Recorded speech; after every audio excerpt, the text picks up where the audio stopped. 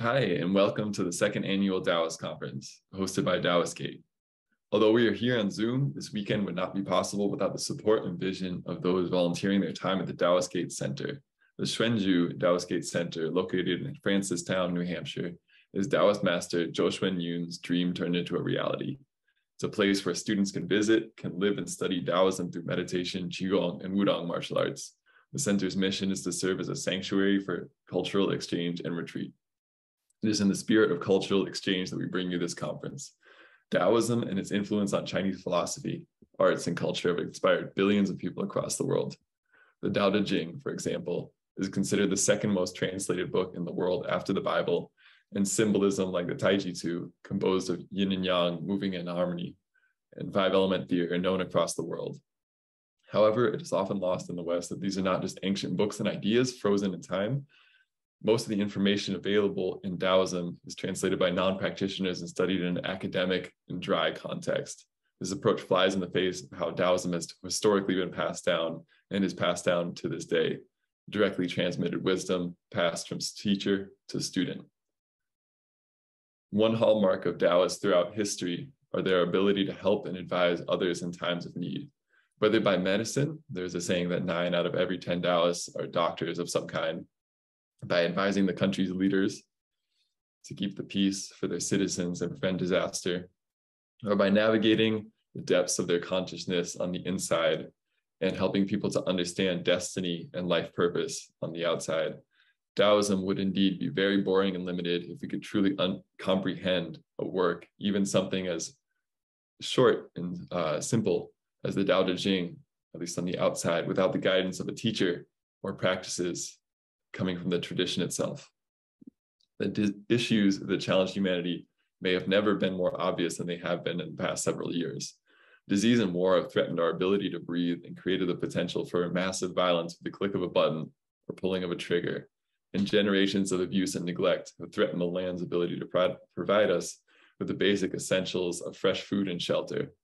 In so many facets of life, we see energy put towards argument and debate rather than the humility and understanding we need to unite and overcome these obstacles. Our need to find balance and harmony with the natural way, with the Tao, has never been more urgent. With this conference and lineup of speakers, we hope to showcase authentic Taoist teachers and their teachings that are just as relevant now as they are at any point in history, offering our community practices, wisdom, and context for our modern time to connect this rich culture with the present here, and also help those who are interested in Taoism to understand some of the core practices of Taoist practice. We have presentations on scripture, destiny, our connection to time and space, martial arts, meditation, and how these ideas weave into the complex fabric of the modern world. We are very excited to present these 4 teachers as living, breathing examples of the tradition. So we invite you to really engage with some of these ideas, to ask questions, and to engage with this worldview. So without further ado, let's introduce our first speaker at this conference. Josh Paynter is a 22nd generation Longman Taoist. He is a Taoist studies major at Bard College and attended Yunnan University and has been a licensed acupuncturist and herbalist for 22 years. Co-founder of Parting Clouds Taoist Education, Josh and his group have translated 4 of the main Taoist liturgical texts and teach ongoing classes. There is so much, and I'll use air quotes here, interpretation when we talk about Taoist texts being translated, Taoist practices being taught in a Western context. But I think one thing that I really appreciate about Josh is his willingness to actively explore what it means to be a Westerner teaching Taoism to other Westerners, or often other Westerners. Having to, of course, adapt to that reality while still being firm in the teaching within the tradition rather than extrapolating meaning that isn't there. To paraphrase his own words, being willing to engage with Taoism as it is, not as we wish it would be. So without further ado, Josh, you can take it away. What I want to do today is really essentially a commentary on what Sam has just introduced. The Taoist tradition, of course, in the West is an interpreted tradition. It's not necessarily a received tradition. And these are 2 very different things. We've been interpreting Taoism since the 1800s through the lens of Victorian thinkers, Jesuit priests, and the like. And because of that, a lot of the tradition is viewed through the lens of the monotheist, also the European Protestant. And so it's become a favorite interpretation of Taoism that the Taoist experience is one of an individual in their direct correspondence to an interpreted version of the Tao, a deified version of the Tao in many cases, unfortunately. And what this does is this lessens the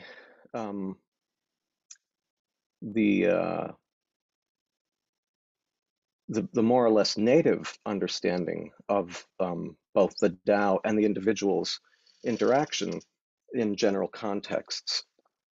And so what I want to do today is look for, through the use of scripture, primarily one of the four main liturgical scriptures, I want to try to unveil some of the essential features of the Taoist notion of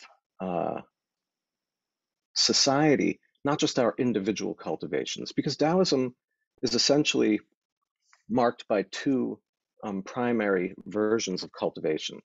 One, of course, is what we were just referring to, is the individual's cultivation of their experience and coalescence with the Tao itself.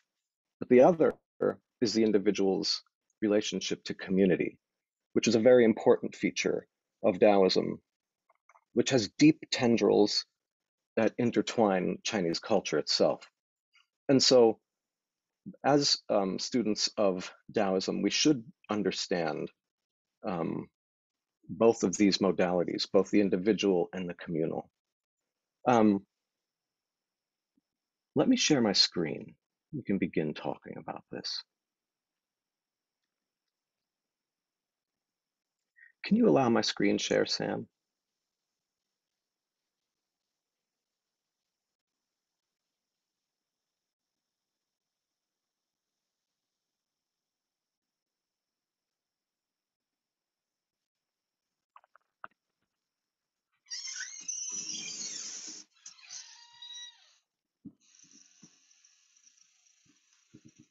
Still says disabled. It's good now? Okay, great.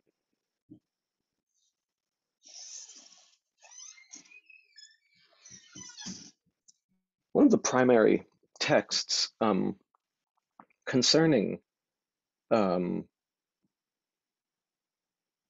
notions of cause and effect in Taoism is the Sanguan Jing. We'll see also aspects of this in the other scriptures we're looking at today. But the Sanguan Jing, I think, is an essential text for us in our current era, especially considering, as the title of this conference suggests, this is a post-pandemic world. And when we experience cataclysm or various calamities that are experienced collectively to both good people and bad people, as it were, we want to actually consider how these things come about. How could there be these occurrences that seem to be larger than our own personal experiences and causes and effects? The Sanguan Jing starts out with a description of the deities in the celestial realm in their various departments and offices, with the host of other immortals, as we can read here, releasing their great brilliance upon the lands below. Sam, I'm getting all of the doorbells and things for the admissions of people. I'm just going to admit them. Is that okay? I'm taking care of that, so don't Okay. worry Okay, about it. I'll try to even turn worry the sound off. I'm sorry. Great. And then the scripture here begins its real trajectory into what I want to talk about today, It says, though these celestials are in their domain, in the world of Yanfu, that's our region in the cosmology of, this is to say, the human realm. All beings suffer bitterness, perpetrate evils, and ignore the good. Now we can play with the tense here, as in this scripture, this could be, while in the world of Yanfu, all beings suffered bitterness, perpetrated evils, and ignored the good. As this, all scriptures, whenever a scripture starts with at that time, this suggests that there was a time before the transmission of this scripture and a time after. And so the scripture itself is a reporting of an event that is transformative in the human experience. And so we can read this in two different tense senses. But we read it in the present tense as practitioners because we want to perpetually understand that our existence is both before scripture and after scripture revelation, because we do suffer bitterness and we do perpetrate evils and we do ignore the good, for instance. And that's the purpose of this scripture, is to assist us in navigating these realities. They have vast entanglements and hostilities in all of their many activities. Little is produced. I'm just going to read some of this for you, then I'll comment. Their money exchanges are unwholesome. They are disrespectful to both heaven and earth, to the sun and moon, and the three radiances. They scold the wind and curse the rain. They cheat the divinities and annihilate their likenesses. They are fraudulent before heaven and deceitful before earth. Blasphemous before the sages, disrespectful to their parents and cousins and all six relations. It goes on to describe all of these negative qualities of humanity. They utterly fail at following the correct path by taking much and giving little in return. This is an essential understanding that I think is left out of a lot of the discussions on Taoism. Taoism can be portrayed as a selfish activity, one where someone, the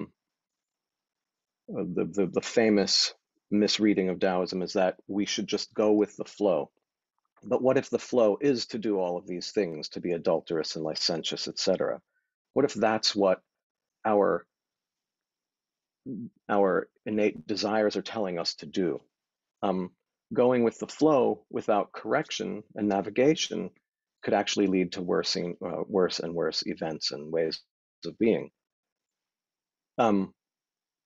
It's like, I just heard recently somewhere, this was interesting, I'll paraphrase it. You know, the self-help section at bookstores is vast usually, and the titles are constantly added to those shelves on an ongoing basis. And if we think about just the title of self-help, we can see why that would be a perpetually filled bookcase, because none of those books will ever perfectly succeed, because the self is the primary goal within that context. In thinking about that, we could think that those shelves would have one book or just a title for those shelves if it were help others instead of self-help. And in Taoism, we really focus on this notion of helping the other as an important and crucial aspect of cultivation. So this phrase here, taking much while giving little in return, we can't just walk over that one. It says they utterly fail at following the correct path by taking much while giving little in return. So our greatest failure is to act in self-centered ways. Now, we see this even in the early texts of Taoism, particularly in the Lao Tzu, in his we call them the Lao Tzu's three main precepts within the Daoist Jing. And the precept corresponding to this would be the precept of not putting oneself first. When we put ourselves first, we can see that much of this litany here of negative actions is actually derived from putting oneself first, one's self-interest, one's self-help. Because When we're concerned only with ourselves, our every transaction is oriented towards our profit. Our every conversation is oriented toward affirming our reality and our feelings, etc.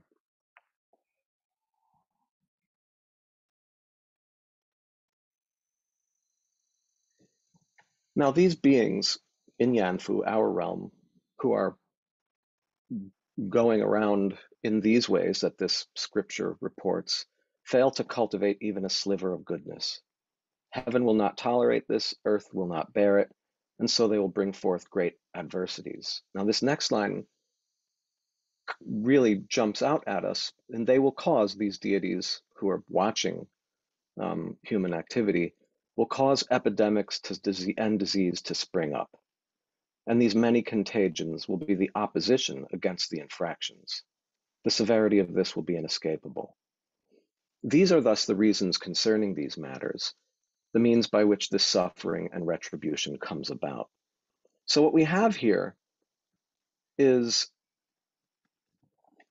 this is the fire and brimstone statement within the Daoist liturgical tradition. You know, we like to believe that this stuff doesn't exist in our tradition as Westerners, because in the West, this is some of the stuff that we ran from in our native upbringings, whether it be the Judeo-Christian tradition or anything akin or, you know, parallel to that. And so this passage here really speaks to us about cause and effect, these reasons concerning these matters, the means by which this suffering and retribution comes about. If we act in self-centered ways, we're going to suffer together.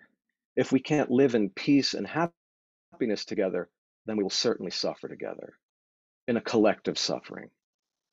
And so by acting in self-interest, we then cause we set forth the causation for collective suffering.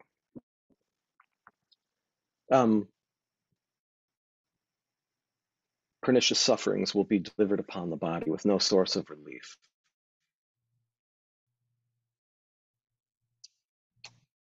Taijioku Tianzun then appealed to the three origins. These are the Sanguan, the three deities who are this scripture concerns centrally. Good. May all of these living beings meet with these punishments, bitterness, and suffering. So the deities in this text are saying they deserve it. That there is that this cause and effect system is effective. However, Taijioku Tianzun states, what if there are good men and faithful women who take refuge in the three origins and who for 3 years can observe the fasts and precepts? Now we have a central concept. Within the lineages, for sure, but even within lay practice, we can consider what this means, this term precepts.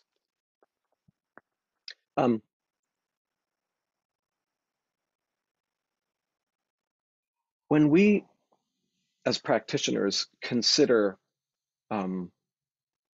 our innate nature, who we are as we exist within the total confluence with the Tao, as an embodiment, as a manifestation of the Tao, we consider that that aspect of the self, that innate self, that Xing, our inborn nature, is benevolent.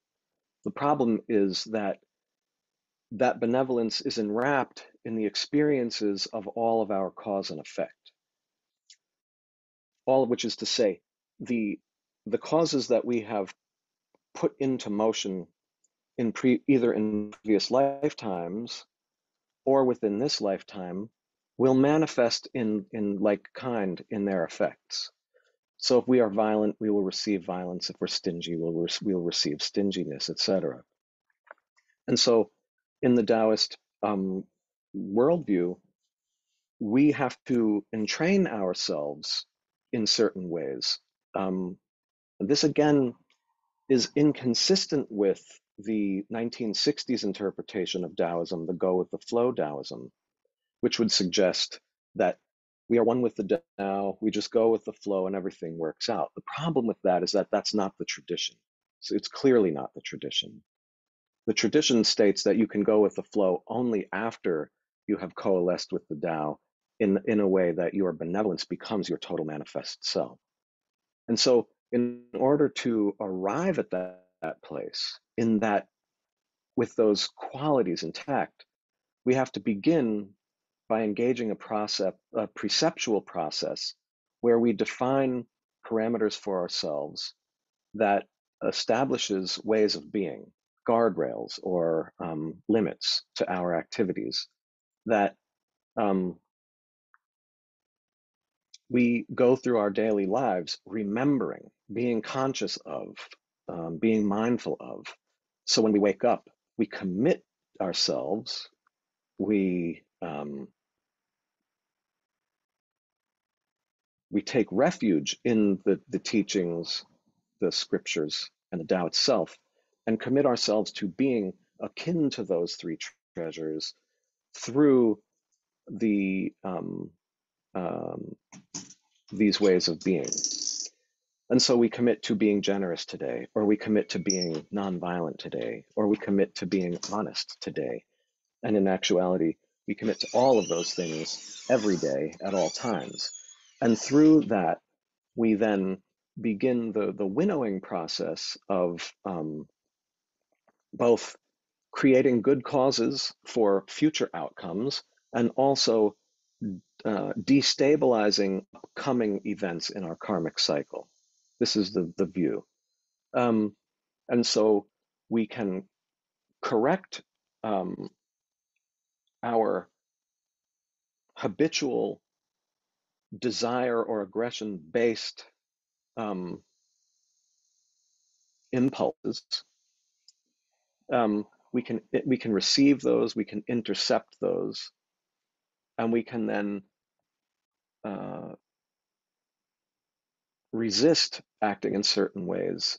And then in place of selfishness, we can put forth generosity.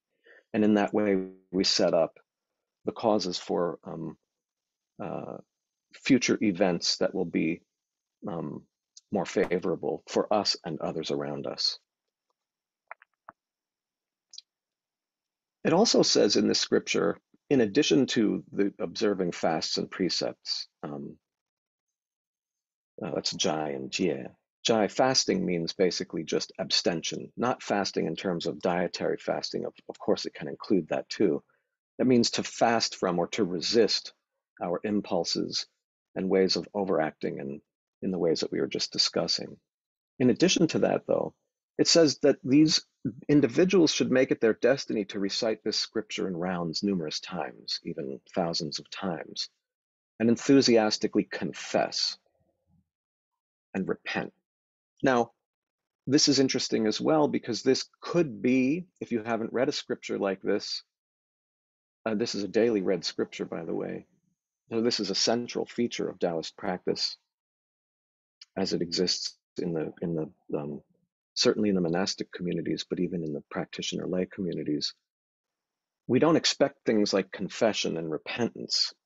We might expect precepts, but confession and repentance can actually be, they trigger us in the West. They can be repugnant to us because they have that quality that we associate with guilt and the like.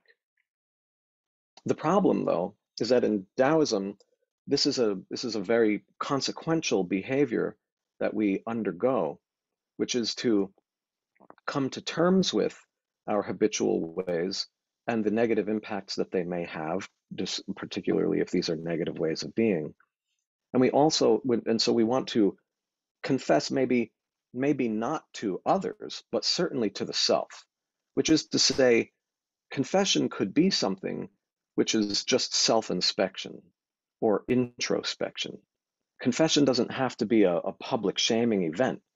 It can be as simple as, boy, I shouldn't have done that. I shouldn't have said that. That was mean of me, or that was selfish of me. It could be as simple as that. This is a confession. Who are we confessing to? we're confessing to our higher self, which is the deity within in some sense. When we say repent, this is another quality central to Taoist practice, and these are all in the cultivation of what we call Ming, by the way. And repentance is when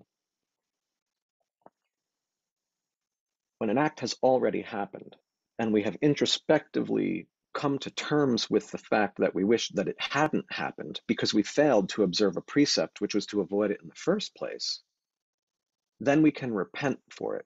Repentance could work like this in the Taoist context. And we use a text, it's since the Qing dynasty, but there's a methodology that we use, some of us, called a gongguoge, which is a ledger of merits and demerits, where we literally write these things down.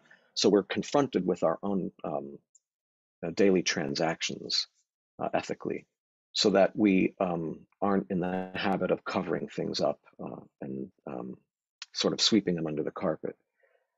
So repent for us means that we actually commit to not perpetuating that behavior in ourselves,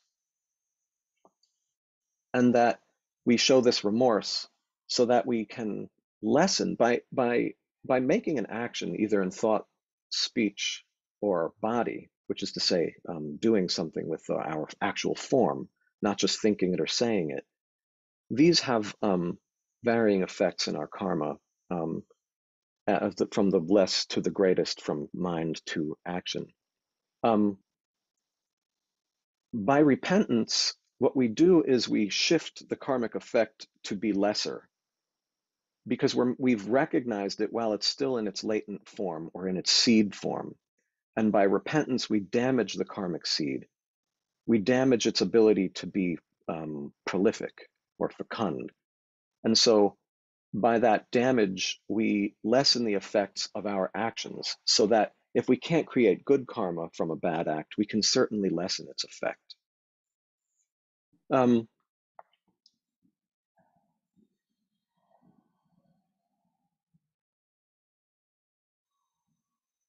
going to skip ahead a little bit.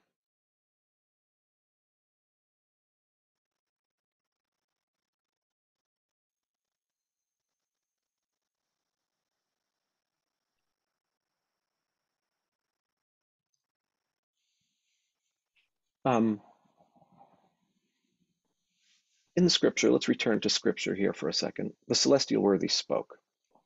Unprincipled and discordant, with serpent's fangs and a tiger's mouth, with hearts like awls and knives, these are the malicious people. They have ghost eyes and ghost hearts and are excessively calculating and deceitful. They sing lies to the ignorant. How could the foolish even know? They slice flesh from the others, caring not for their poverty, but only for their own enrichment. Their family grows fat from the sweat of others.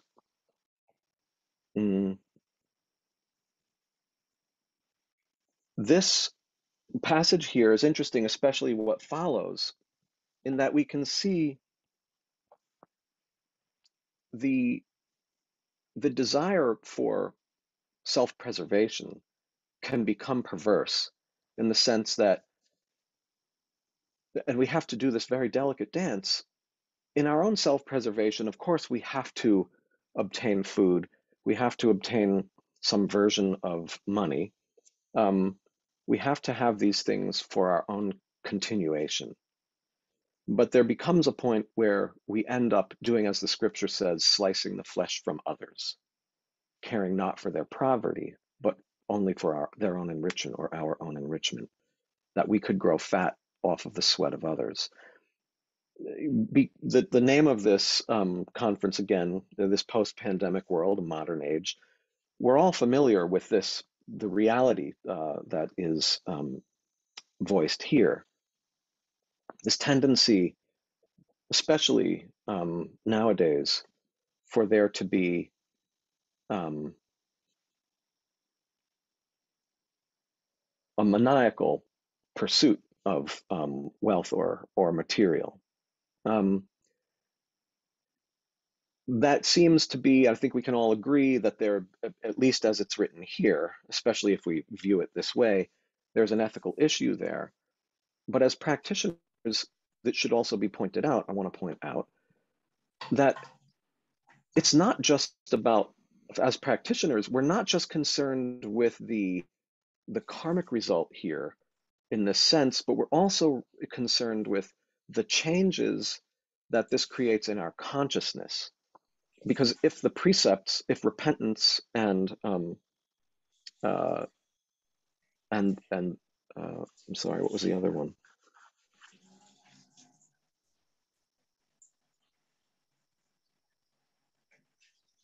And remorse, if those are the categories that we're looking at to think about the cultivation of a Tao-like mind, then there is the possibility of moving in the reverse direction, not just in terms of karmic result, but also in the changes in consciousness. So when the mind engages thus, which is to say in total selfishness, with concentration, which is to say to fixate on these selfish ways, then the basis for attachment forms. That is the issue, interestingly, that bridges the gap for us.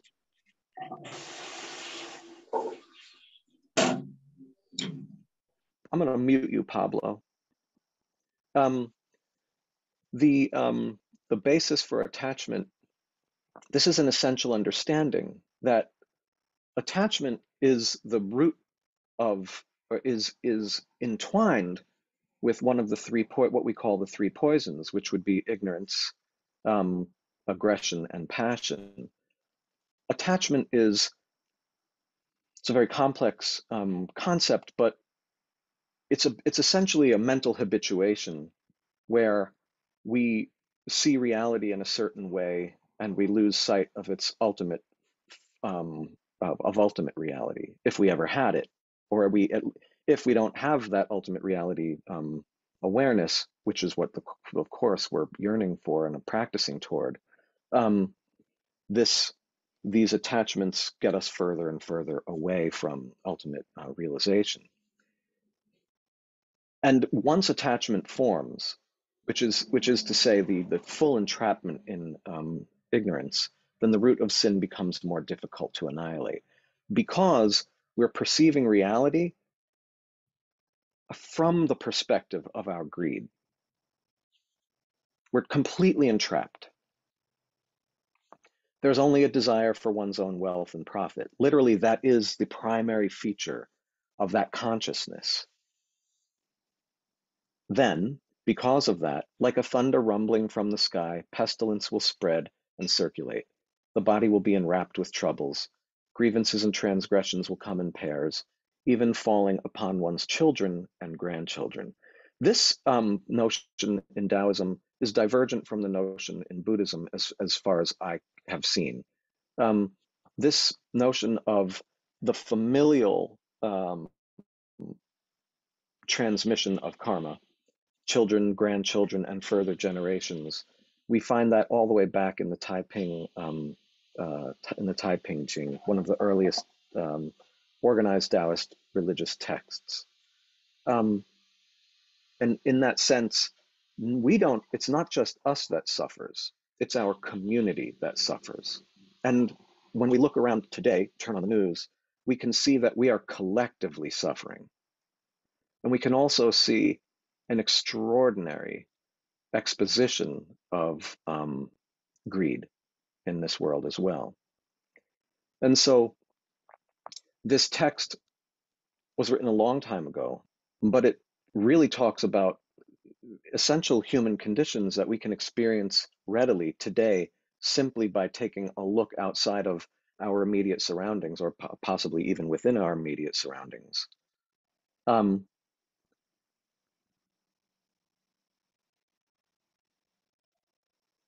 So the celestial, the heaven official, the celestial official, says that in order to undo this, we should regret our transitions and faults, cut ourselves off from evil and cultivate good. Then all at once the earth official will absolve your sins. All of your evils, treacheries, every last one, completely pardoned and removed. The mind and its conditions of apprehension and disturbance will completely return to the upright and correct. So this brings up two characters, the Zheng, upright. The opposite of upright is xie, like wobbly or crooked. And so when the mind is wobbly or crooked, it's like a tool that is not true. If we have a saw that's bent, it's going to make poor cuts. If we have a level that is somehow disturbed, we can't make the basis for all other things, the foundations upon which all other structures are built, the infrastructure, the underlying infrastructure is problematic. And so if the mind and its conditions return to the upright and correct, then we have a second chance at creating, both in future lives and in this life, better conditions. Especially and essentially, the condition we're looking for is the condition of the peace and tranquility required for our ultimate, the ultimate revelation through practice of the perception, the direct perception of ultimate reality. Once confused and stupefied, the ears, eyes, and mind will become calm. And it goes on from here. Now, this all points at the necessity within our cultivations to not just be about us alone in a room on a cushion. We can see how the basis for the mind itself and the karma that we exist within, the framework of our experienced existence, is dependent on the appropriate conditions for cultivation. Those conditions are derived karmically. And so, should we want to live in a nation at peace with enough abundance that we aren't working 16 hours a day, so that we have time to cultivate, that we can afford text, potentially teachers, whatever it is that will support our cultivation, then we can see from the Sanguan Jing and those passages that it is not encoded or encrypted language, by the way. It's very forceful and obvious that our relationship to others, our relationship to generosity, our relationship to passivity, peacefulness, is central to our ability to form the basis for ultimate cultivation. And so we see here the beginning of the conversation of one of the seminal dyads of Daoist methodologies, is the dyad of the mind and the body. This, by the way, the dyad of Xing and Ming, the dyad of form and emptiness. This dyadic reality within Taoism is found in many terms, obviously. They seem to all point back at the same thing, though, that our innate nature that is inborn suffers or enjoys its relationship to our lived experience, and that those two things must be cultivated in tandem. To isolate oneself in a certain way, in a selfish way, potentially even, may yield certain achievements, but that is not a full cultivation. And also living in a worldly context in the right kinds of ways, generosity and the like, that too is not a full cultivation. It still requires the direct understanding of our or perception of our innate nature and its context in the non-dual reality. But what we're looking at here is this requisite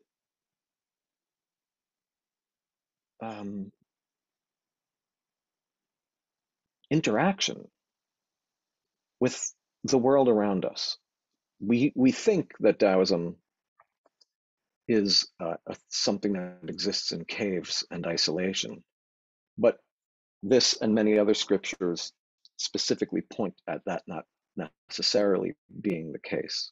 Of course, it is the case in some contexts, but we can see too that there's a lot more to this. And so when we look at the 12 hopes, this is at the end of the Sanguan Jing, and there's also hopes or aspirations or vows. The character could be translated as vow, as hope, as aspiration. All of them are possible and potential.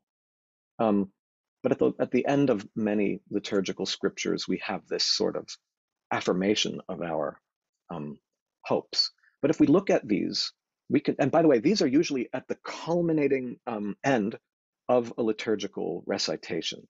So this is something in so to speak, this is like, here's the thing we want you to leave with when you leave the altar today. It happens in that aspect of the liturgy. It's sort of near the end. It's what's ringing in your head when you walk away from the altar. So when we look at this, we want to remember that this is sort of the final reminders before you go.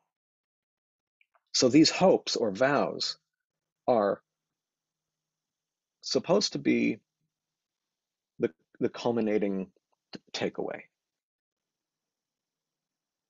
And so when we look at them, we can look for qualities that are being handed to us through the tradition. These are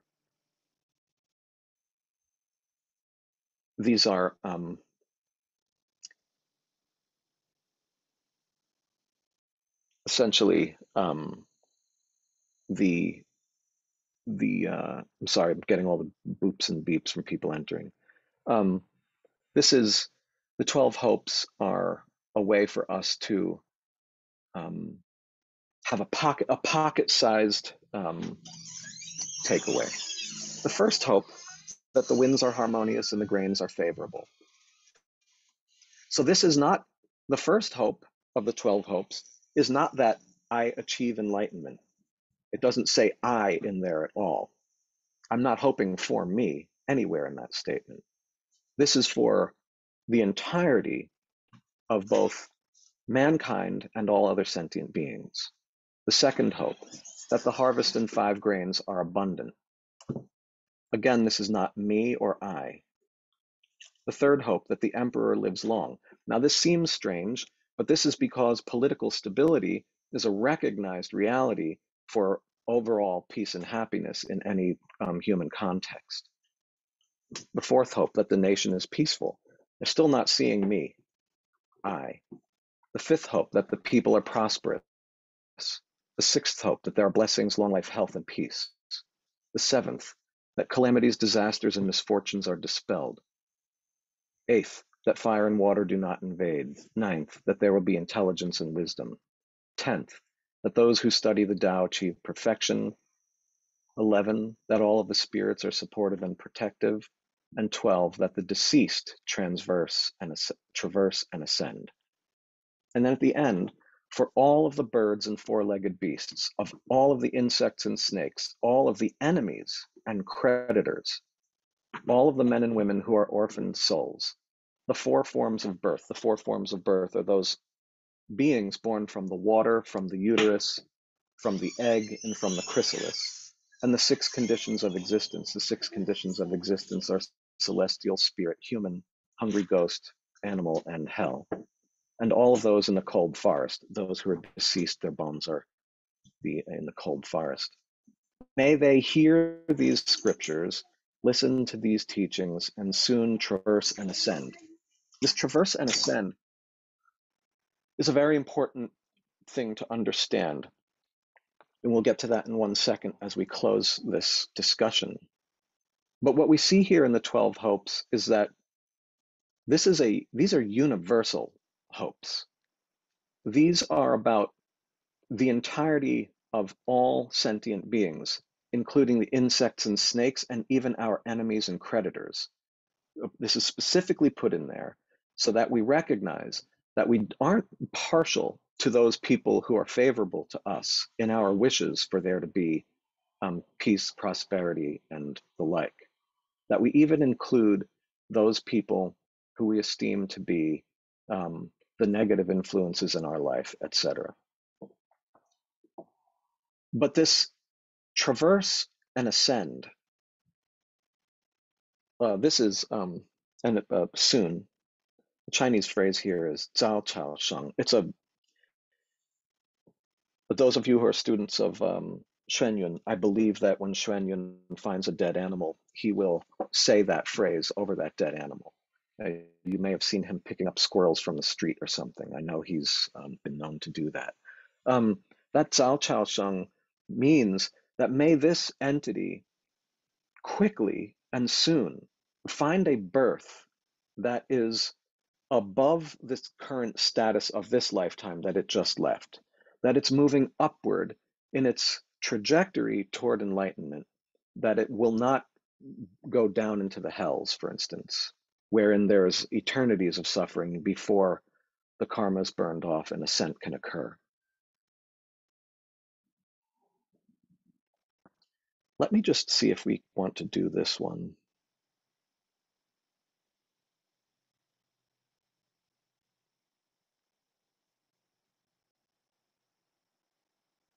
Yeah, it's 10. We have 15 minutes to do this. And in the questions and answers, we can even touch on other issues, because I'm sure that the scripture that we may leave out will be an opportunity for discussion.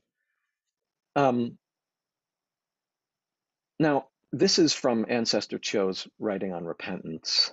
This is a very famous scripture for us in lineages, as there's a lot revealed in this particular passage in the Gongke. It's this in the morning recitations, by the way, if you're curious. So every day in the morning, we read this, among other things. It begins in earnest here. We vow to perceive the perfect mind and strive to repent. So this is this vow that we're making, to perceive the perfect mind and strive to repent. Now, the fact that these two things show up in the same sentence is interesting, because what this sentence does for us is there's a dichotomy here of repentance and perfection. The dichotomy is that this perfect mind is talking about Xing, and this repentance is talking about Ming. This is encrypted. We're talking about the mind and the body. We're talking about the cultivation of an ontological cultivation and an ethical cultivation. These are some of the dichotomies that this line points at. Like river sand, the obstacles of our misdeeds will be eradicated. We repent for those misdeeds of previous eras all the way to this present life. Those previous eras are the billions of years of us in existence in our migrating self from body form to body form to body form. And each of those bodily forms, we have enacted misdeeds in all of those eras all the way to this present life. So we're not just thinking about what I did yesterday or last year or when I was 5. We're thinking about, there are things that I am unaware of that I did a billion years ago, and for that too, I'm repenting. So that we, in a sense, we're habituating ourselves to not literally thinking about millions of years ago and what might I have done. What we're actually doing is we're thinking about the ways in which we act that may go unnoticed by us, even within this lifetime. Eons ago could be a month ago in conceptual and mental space. These things could be very distant from us. And so we want to also this is allowing our consciousness to understand that there are misdeeds that we may enact that have gone unnoticed by us. We have been fooled by the various shapes of fire, wind, earth, and water. This is to say, the phases. This is using. This is not the Chinese 5 phases. This is clearly a Buddhist borrowing of those phases from the Indian version. These are the elements that are referred to in the Yin Fu Jing and the Qing Jing Jing that create the phenomenal world that is ultimately illusory. So this is saying we have suffered from the illusions of the phenomenal constructs. These are not ultimate. By our attachment to the sensual smells, tastes, forms, and sounds, we have broken the law. We have not only witnessed the permutations of the phenomenal, but we have become attached to it. This is the distinction. We believe it, and the only way to change that belief system is for direct perception of ultimate reality in its non-dual nature. That is the nature of the perfect mind, so to speak. And the repentance is all about this. So we're looking at the dual cultivation of Xing and Ming encrypted in this text. Desire, anger, jealousy, evil speech and lies, killing, stealing, licentiousness. Now, by the way, when you look at that and you've taken precepts, you realize that this is an enumeration of the antithesis of our precepts.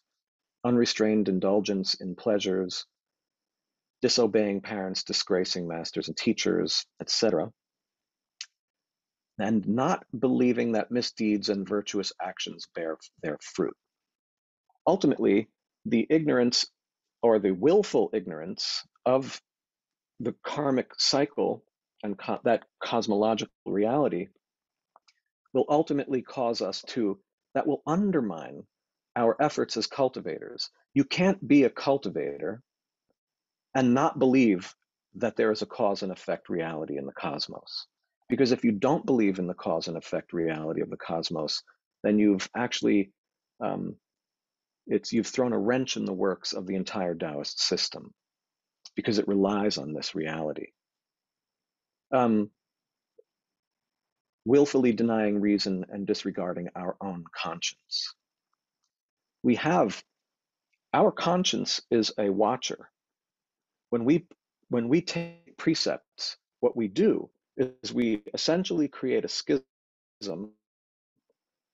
in our consciousness, which is the thing that desires to do something and the other part of us that makes it not do that.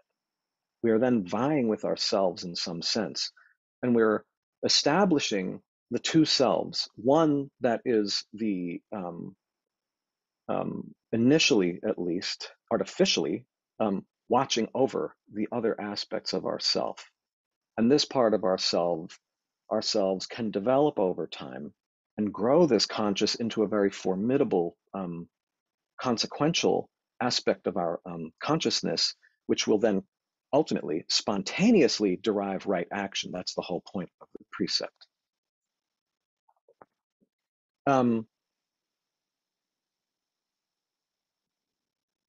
We have been tossed about in samsara, suffering torments without end. Each cause, each decision made in a moment of weakness has been a delusional barricade to knowing our inner nature.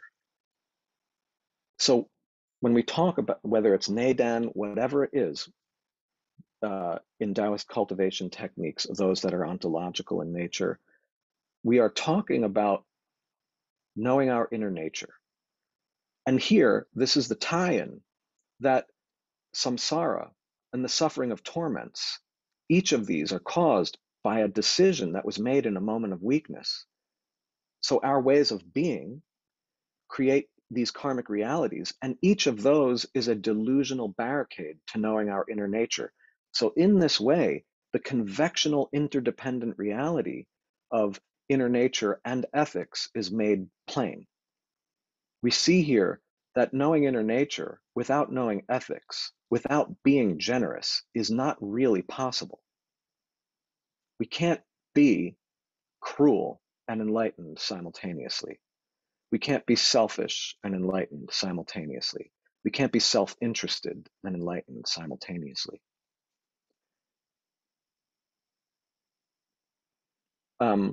We have failed to recognize the illusions of the six senses and have wallowed in the river of desires. Don't worry, Sam, I'm watching the clock.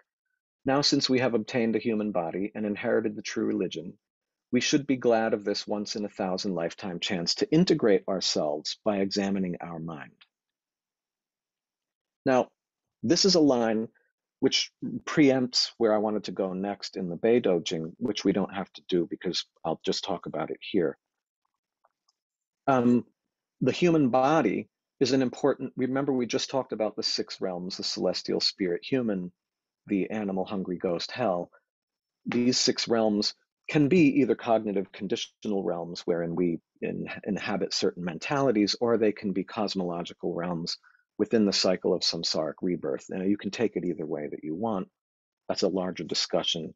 But for this context here, what we're looking at here is the precious nature of being born into a human body. Because in the human body, we also have the human mind. And the human mind, according to both the Taoist and Buddhist traditions, is the only mind that has enough of that below it and that above it, which is to say, it has the potential for celestial mind, but is also tortured by the mundane. It's because we have this possibility of vacillation that we can actually learn the lessons that are required for true understanding of our innate nature. So we should be glad of this once in a thousand lifetime chance to integrate ourselves by examining our mind, to become whole through examining the mind. And so in order to examine the mind, the human mind, which is part of the inborn quality within the human realm, we first have to obtain a human body. So in order to be in the disposition of examining the human mind, we have to be in the human body. The human body is the product of transmigration. Transmigration is the product of ethics and karma. So in order to examine the mind, we have to have a human body. In order to have a human body, we have to earn that body. Not only that, but as in the Beidou Jing in the following text, that human body can also be born into realms that are incompatible with cultivation. You could be born into a war zone. You could be born into abject poverty. You could be born into extraordinary violence and any other number of sufferings, all of which can impede our ability to, in the Taoist context, to come into contact with the Tao, either in scriptural or teacher form. And so we see that the entire trajectory of cultivation is rooted in, if we follow this, what's enumerated here, our ability to examine the mind, to be born into a human body, is all contingent on our behaviors, our ethics, our ability to care for those people around us, our full benevolent engagement of society at large.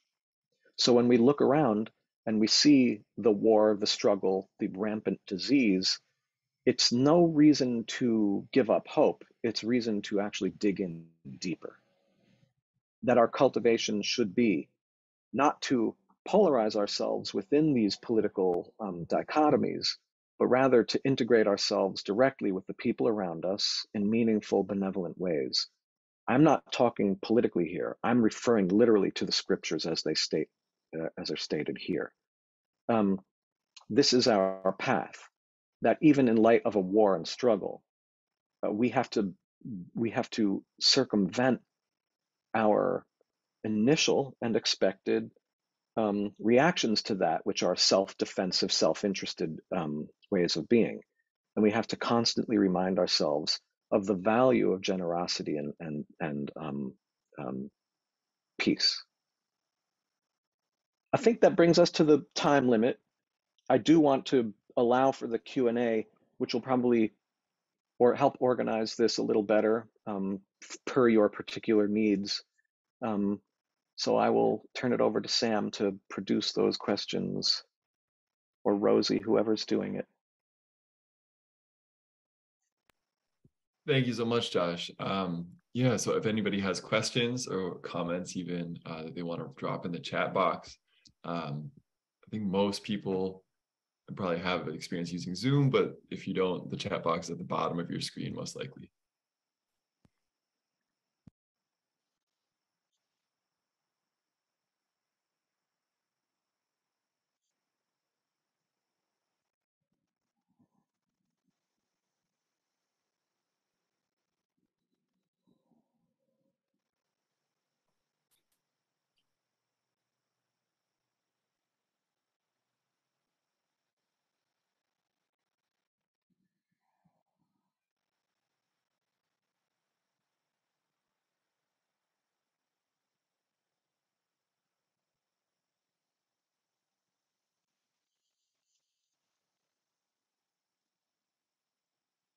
It was that bad, huh?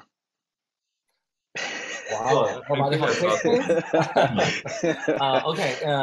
I think we have the late, if I ask a question, we show a little bit relaxed. Maybe like someone, they have a question. Maybe just answer that. Later, I can have some comment to talk. Maybe answer that question. Could you say that again, Shangyun? Oh, I'm sorry. So for me, I just, I talk first. Maybe my English is, I try to slowly, try to do my best. Really, I like your speak. What you talk and speak is very, very cool. We always talk about the Daoism. You talk about the Daoism, the West and the East, a little bit different. But I want to the common is, it's not just like East and West different. Also in China, it's different. So we have to think about the, for my idea is Daoism, in China during they have a cultural revolution. Everybody know that. So there is a totally like a broken lot of culture. So after, it's just like a few priests. But after, the China, the gate, we call the gate open, or all everything's open. The open as it's a lot of Daoism. They don't know why that. Also they don't have an idea why they want to be a priest, why they go to the temple. A lot of priests that went to the temple because the family have a problem. They go to the temple. Oh, I'm just out my family. Go to the temple. Some people say, okay, maybe a temple have food and easy for living. They go to the temple. So as the problem in China also, if you travel a lot of different temple, everything a little bit different. Either the people, the thought, idea, everything is different. So now as most scholar, either in China or the scholar, most people who research everything just on the book. We don't have an idea. We have to use a book. Just a book, say like you reading the 早晚课, talking about the like 12 wishes or something like that. So we all use wishes. But in China, I want to talk in China, either the Daoism, a lot of people, we have a Daoist school. Most of the professor, the teacher from the university. But if that's the problem is the teacher, the professor, they don't know about the Daoism. That everything is from the book. But we believe religion first. We have to use our heart. Use our heart. So we have to research what kind of religion. Now, and the religion, how to say, if you use English, what do I say? So we have to really trust what do we believe. But if into the school, they just, it's a Daoist. That's Catholic. It's like it's outdoor talking about Daoism, and the priest talking Daoism is that different. It's in China have the problem. For me is, it's a lot of people. If you talking Daoist, okay, either the priest, the Daoist, like that. They not really research and really not really like say think about who I am, why I'm be a priest, what I'm doing. It's everywhere you say. But of course, in a way, I want to talk about the politics. You talk about politics in China. It's a very ancient time. They never all the religion. They kind difficult to order the politics. Always with the politics. Not like West. They cannot care about the politics. This is in China have this problem. So you don't know. Okay. So it's everything we call that like a politics rate. I want to say it's like a school. No, it's all the school is the same. Everything have to politics rate. Everywhere is same. As in China also, and with a book, the Ming Dynasty, all the different dynasty, and if the government think, okay, there's some paragraph right, I think it's right. It's Daoism. If everybody reading the 黄帝内经, everybody know the 黄帝内经. If the real 黄帝内经, they have some like, the government, some part they just cut it. They don't believe it, they just cut it. Tradition, they have like a 黄帝内经 and have a lot of book, just to say government, they want to say, okay, we have to go this way. That all the professor, a lot of priests, a lot of people, they just follow the government's idea, how to explain the Daoism book or the philosophy, the idea, they always have this problem. So I also want to say. Also, you talking about the respect. I want to say the respect is not all the world have a problem. All the world have a problem. What do you say? It's the respect. First, we talk about the idea. No, it's also about the politics. The big environment have the problem. All we live in the world, we suppose fighting for idea. But no, we can't fighting for our idea. So most of the time, you're talking with people. Okay, I don't like you. I don't like your idea. I don't like you. I don't like you. I don't like your idea. It's the good country. We have to the bad and the good have to live together. The all good idea and the bad idea have to together.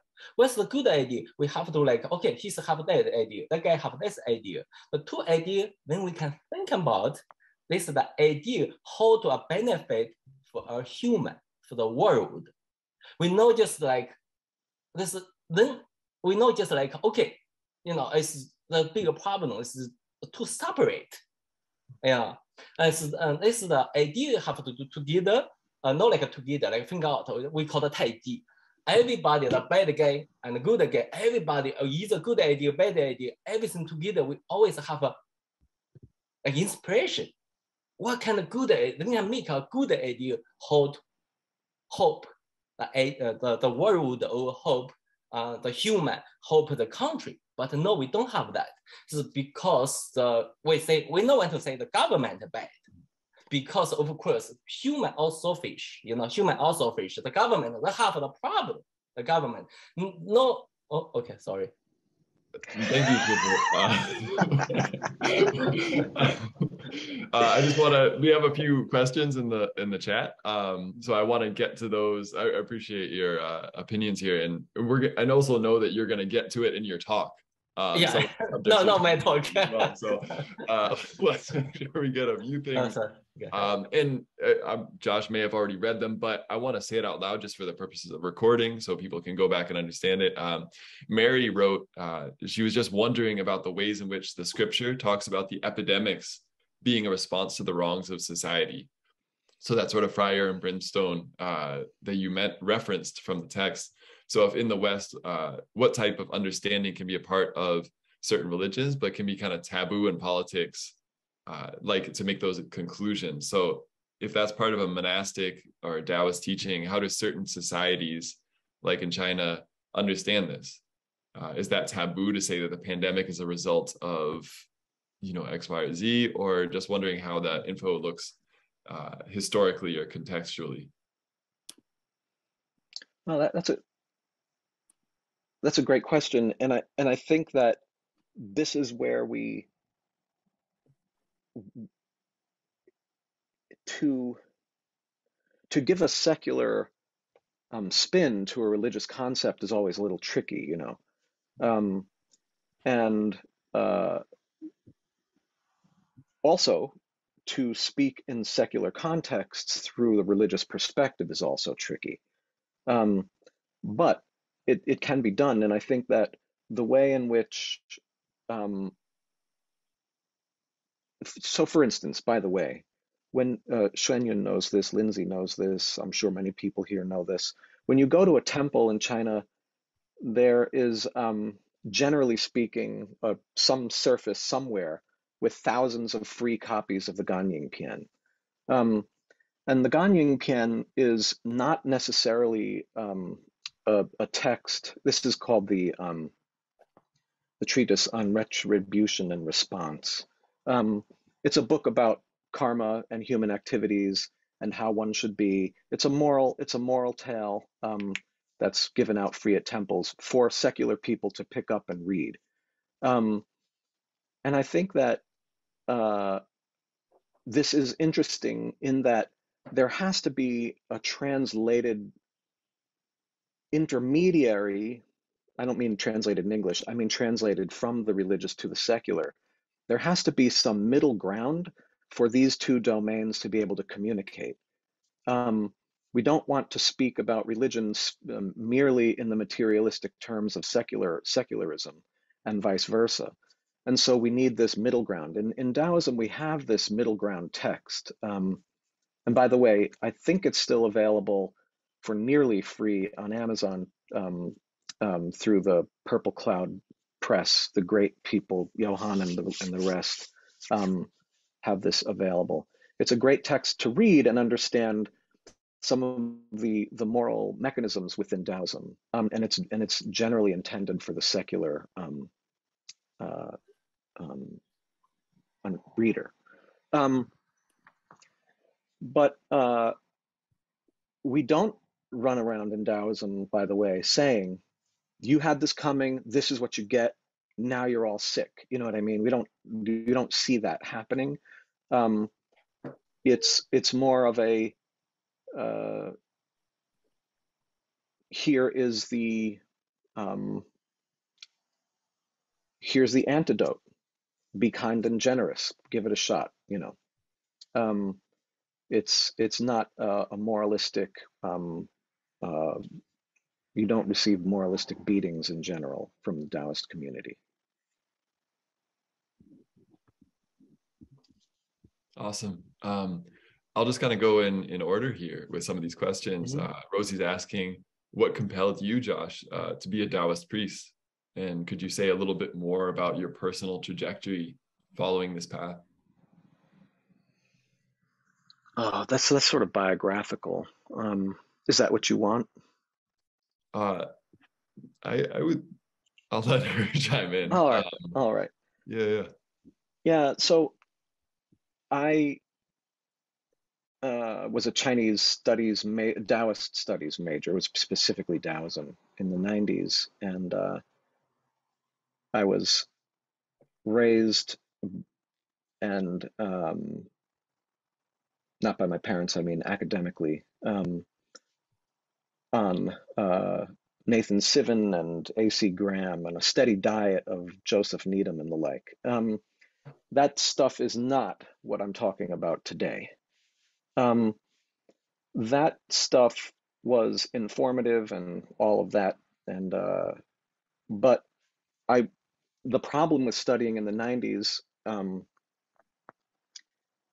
in America was that I was studying Taoism as if it was in a crypt or something like that, like it was a corpse. And I felt that wasn't getting me anywhere, and it was creating actually problematic opinions, especially since at the time, this is before Livia and Lewis and all the rest of them really started to do what they do, and all of the great Taoist scholars that we enjoy today. That was a much more academic domain then, and so you really didn't get a feel for what Taoism is. You got a feel for like certain philological issues in a text or something like that. It wasn't very. The only one I can think of, or the only ones I can think of, were Michael Sasso and Christopher Schipper. Those two embodied and exemplified a new era, or a burgeoning era of Taoist studies, which is to say the Taoist priest or the scholar practitioner. And so from the 90s on, it was more or less the typical problematic journey of trying to find Taoists in America, in any of the domains that Taoists in America exist, ranging from the martial arts world to the, I don't know, the New Age. I'm not really sure, but you can imagine it's a strange journey. I'm sure all of us have actually tripped along that path as well. All along, I went to college in China as well. There I had some good direct experiences. Although it was the 90s, some of the temples I visited were still literally in ruins from the Cultural Revolution, tiles all over the place, bricks smashed, that type of scenario. So it was an interesting picture, but I did also get to go to actual ritual and actual meet actual practitioners in the new, at that time, a lot of the reconstructed, by virtue of the Chinese Daoist Association, temples.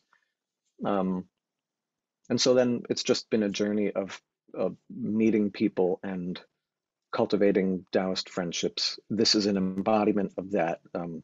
Xuan Yun and Lindsay and Ming Dao. We meet each other along the way. We study together. We learn from each other.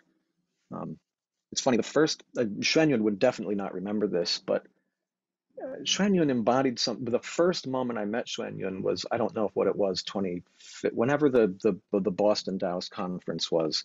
I was wandering around by BU, lost. I had no idea where this conference was, and I saw this young Daoist priest tying his sock. And I went and sat next to him, and I said, "Where is this thing?" And he got up and he said, "Follow me."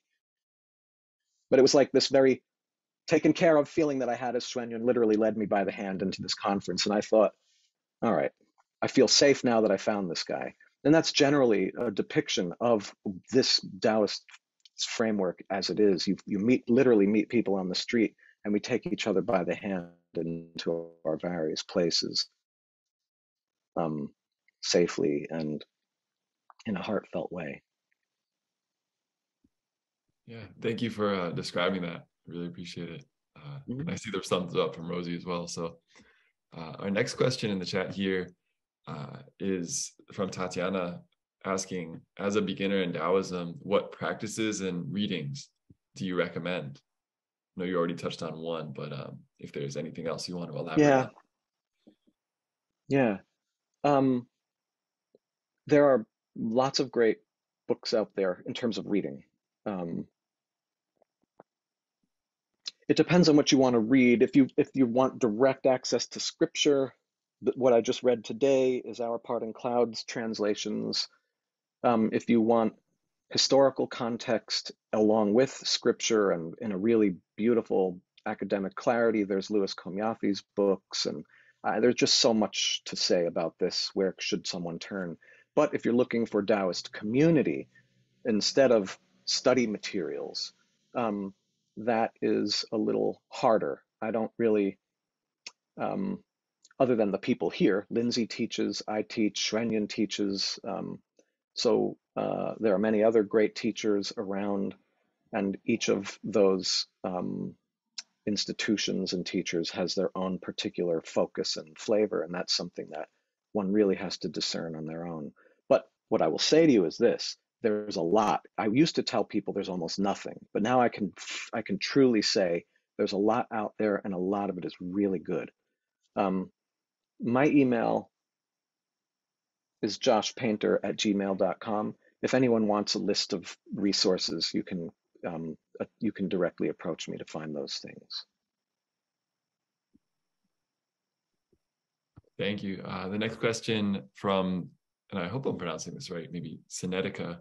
The Dharma is in my idea something fixed. Am I correct in thinking that it's like a column for our existence? And perhaps... So we have terms in Taoism that are there. They persist actually in many intellectual forms in Chinese intellectual history, but the one that comes to mind in terms of this is Li, which I'll put it in the chat. It means like the, one sec. That character is like the inner nature of something. It's the grain within wood, or the grain within jade, or literally the grain within a person, the innate qualities that exist within any framework that are its ultimate nature, or grain, that are beneath and below all of the superimpositions of things like culture, language, and preference. And so, though we're not, I'm not talking specifically about Dharma here. We can talk here about the notion that there do exist aspects in our understanding of the mechanisms of the cosmos and of our consciousness that are fixed, non-deviating infrastructures that we aspire to conjoin with. In some cases, that's called the Tao. In other cases, that's called Li. And it depends on the text you're looking at, and particularly in the era that the text arises that you're looking at as well. Awesome. So the next question we have is a question this Pavel received recently, and he's asking, should we engage in discussions with the go with the flow people, which you may have a picture of who that might be, the go with the flow people, and if so, what would be the right way within the tradition to do that, keeping in mind not only the need for truth to be heard, but also the benefit of those who are asking? Yeah, we have a specific term for this. It's used in both Taoism and Buddhism. It's called skillful means, which is that we approach the student in ways that are consistent with their current understanding. We don't shovel things into students. We don't force students into ways of hearing. They will hear the way they hear. That the way they hear can change over time, and it changes over time as they're introduced skillfully to concepts at the right time in the right way. And so we never force feed a teaching. That's actually grotesque. And so we simply provide the teachings to the listener as the listener is capable of hearing them. And we don't judge them, and we don't belabor their so-called ignorance or whatever like that. We just don't do that. Awesome. So the next one, James is asking if you could unpack a little bit what you mean by religious and secular, probably in reference to the first question. It would be very easy to see an artificial dichotomy here, which I'm sure you don't intend, was his words. So the religious and the secular, what I mean by that specifically is what's meant in the tradition by the precept receiving lineage holder and the otherwise intellectually and even spiritually interested observer.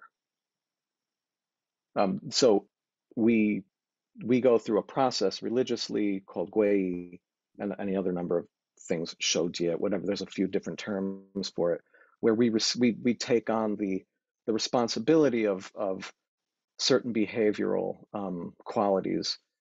And it's that I'm talking about as religious. I'm talking specifically about the community. I'm not talking about a distinction within a text, whether it can be subject to a religious or a secular hermeneutic. What I'm talking about is the community of people itself. Sure, that's very clear.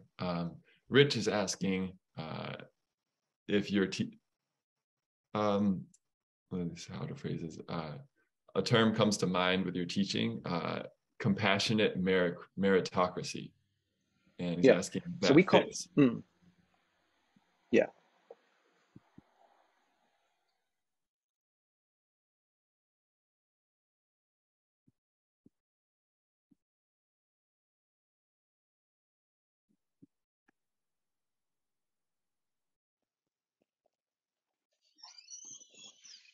Hi, can you hear me? Is it smooth? I glitched for a second. Okay.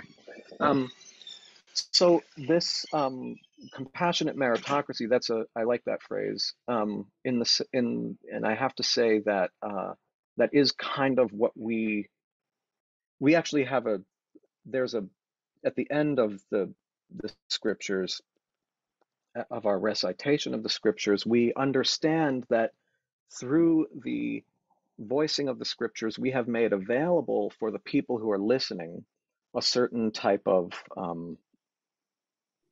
giving, and that giving comes with it this sort of merit. It's a meritorious deed, and so that develops what we call gongde, like a what do we call it?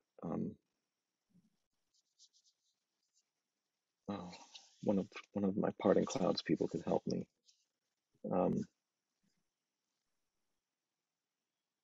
Dedication of merit. So at the end of our scriptures, we dedicate the merit that's gained from these practices.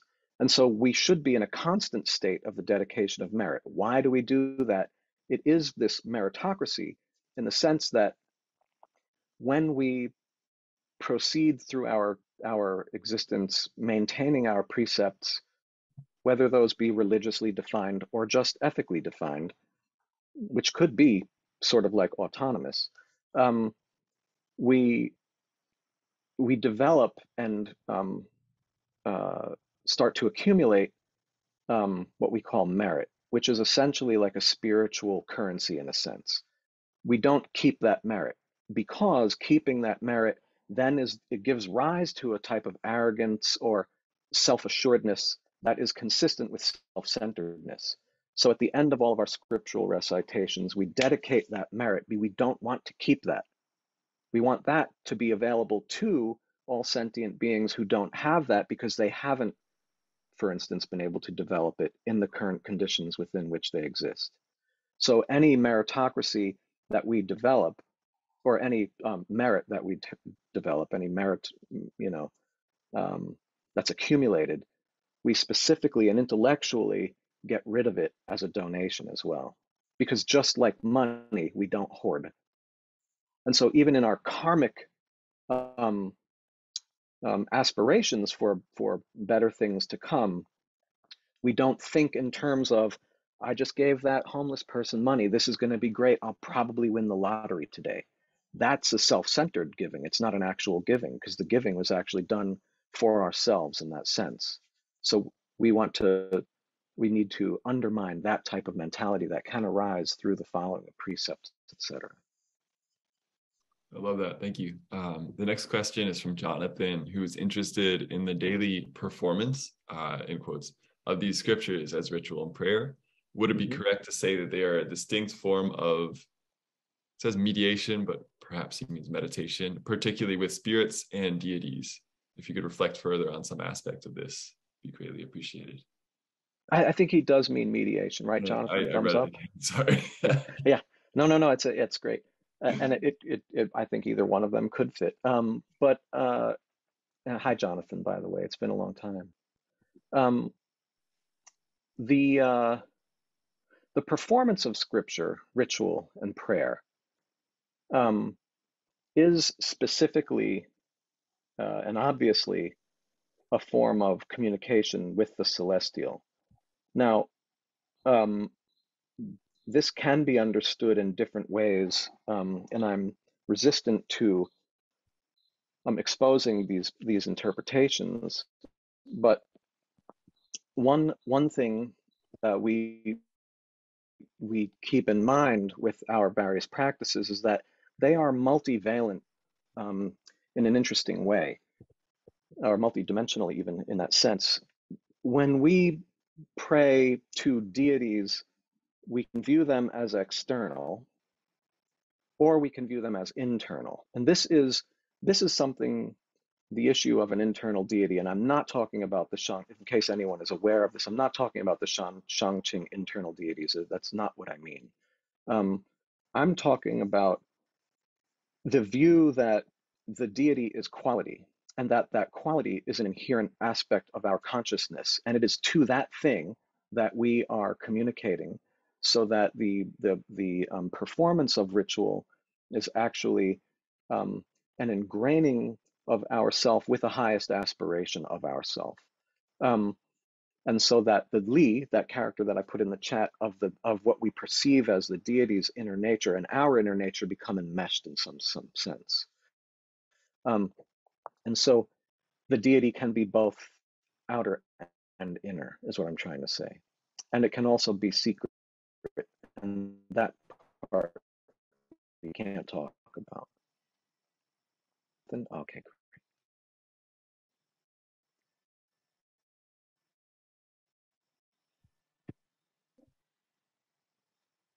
I think if no one else has any questions, I'm going to ask one.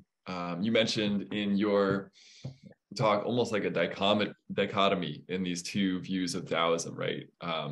Of the Taoist who's kind of like a hermit in a cave, and the Taoist that's in society. And I just want to know your perspective on, how they fit together. These sort of extended retreat versus living in society daily. Sure. And it's really important that we understand that dichotomy is not just spatial and defined in terms of geography and sequestering. that dichotomy could actually exist in our mentality itself, as in retreat and engagement. And so, like I was saying, from the earliest, now this is a deep topic, and we could talk about this for the next 4 hours, but we can't, so I have to sort of gloss this. There is a tension, though it's not it's not a problematic tension. It's a philosophical it's a conceptual tension, I should say, which is in the good way. The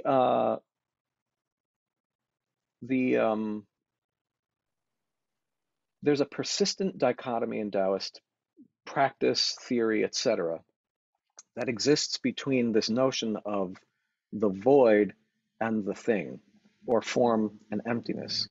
It's in the first chapter of the Beidou Jing.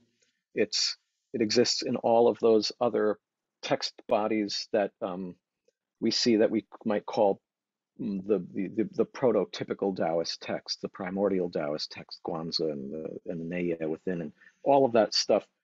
The dichotomy takes on more nuanced terminologies as we move through the Taoist tradition. It even takes on geographical connotations like northern versus southern school, things like this, Xing and Ming, and these varieties of things, ethical versus ontological.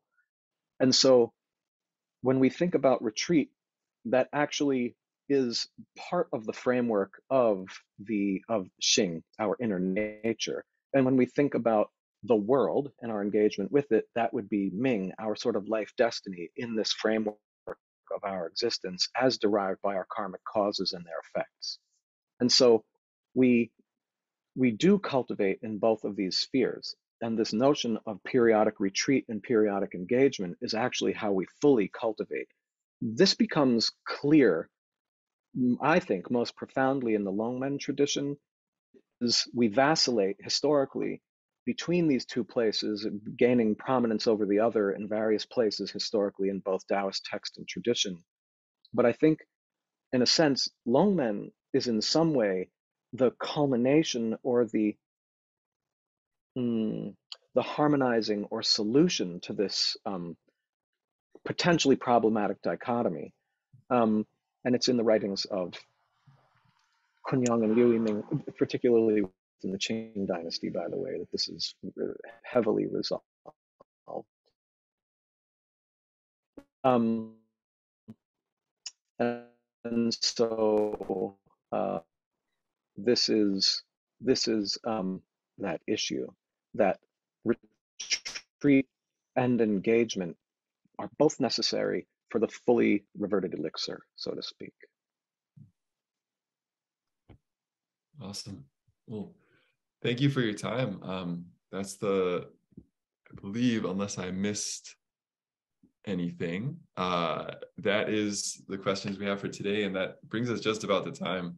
So thank you for being here, Josh. I really appreciate it. And thank you for everyone in the audience as well, asking their questions and engaging. And we'll be back at 2 p.m. Eastern time, 11 if you're on the West Coast like myself.